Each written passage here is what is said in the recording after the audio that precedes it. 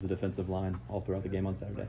I feel like we went out there and definitely made some plays. That was a big thing heading into the game, was for the D-line and the defense as a whole to be able to stop their run game and be more physical, and I feel like we went out there and did that. How equipped is Tulane up front against you guys?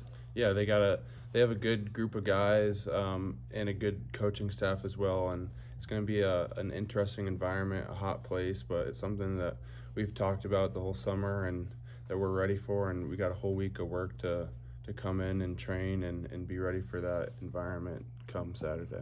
Does playing that head coach's team last year kind of help this year at all? A little bit. It just that's a good question. I mean, I'm not really sure about that. It's more just kind of what we saw on film from them last week and things that we've seen previously from that staff. A lot of new stuff, new ideas, new everything, I guess. So I'm confident that throughout the week we'll have a solid game plan come Saturday. They got a freshman quarterback making his second start. How hugely important is a strong pass rush to kind of get him uncomfortable and rattled? Yeah, I think with a young quarterback or any quarterback in general, to be able to get pressure on him and get a couple hits on him early in the game to maybe affect how he plays throughout the entire game is huge, and that's something that comes down to us D linemen, is to be able to show that pressure and add that extra thing that he has to think about when he's playing the whole game. You guys look pretty good on defense.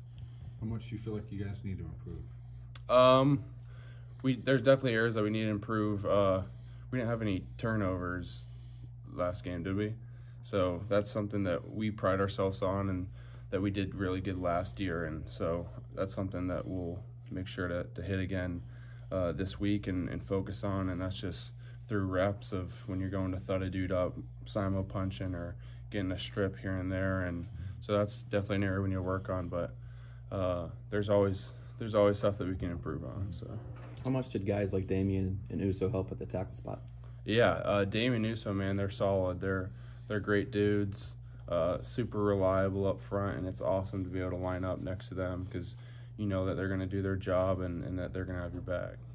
You guys using that game from 2 years ago against Tulane, is any kind of extra motivation this time around?